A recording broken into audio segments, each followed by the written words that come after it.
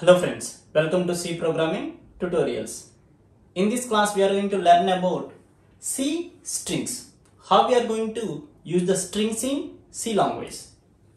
C uses variable length delimited strings.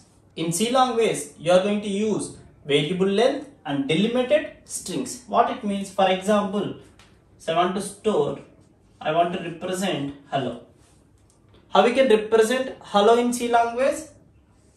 It stores like this: H E L L O, and end of the string is identified with the delimiter /0.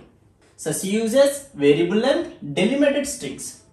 Okay, so this is the example.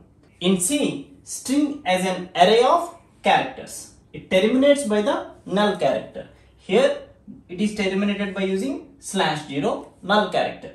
A string literal enclosed in double quotes. That means if I enclose this hello in double quotation, then so this is a string, then we call this hello as a string in C language. Okay. So declaring the string. How we are going to declare the string? We can declare the string in two ways in C. One is string declaration. So this is char str of 9. Another one is string pointer declaration. So char asterisk of pstr. So this is the string declaration, and this is pointer declaration. Here you are going to declare a string by using a pointer. So we discussed about the pointers in pointers chapters in detail. So coming to initialization of the strings. So here I am taking a variable name 10. The size of the array is 10. 1, 2, 3, 4, 5, 6, 7, 8, 9, 10. Index is 0, 1, 2, 3, 4, 5, 6, 7, 8, 9. And the array name is name. In this, I store these characters C, O, L, L, E, G, E. End of the string is /0. Okay.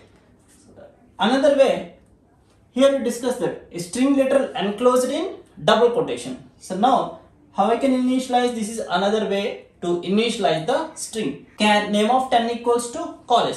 Then also it stores like this only. And this is the pointer. So pointer pname, what it means? So this is the pointer. It indicates some memory location. So now the college is stored in this memory.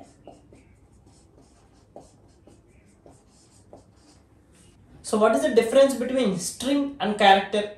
If I define char name equals to in single quotation m, then it is character. If I define char name of 10 equals to in double quotation, if I define double quotation, I am defining m. Now it is a string. So how we can represent? So char name equals to m, it stores like this. So char name of 10 equals to m, now it stores like this, m and delimiter /0. If I defining an empty string, then it is stores like this. So this is the name. So it is a empty. So the first location is /0. In C language, how we can identify the end of the string? By using the delimiter /0. So how we can declare? In two ways. One is string declaration. Another one is string pointer declaration.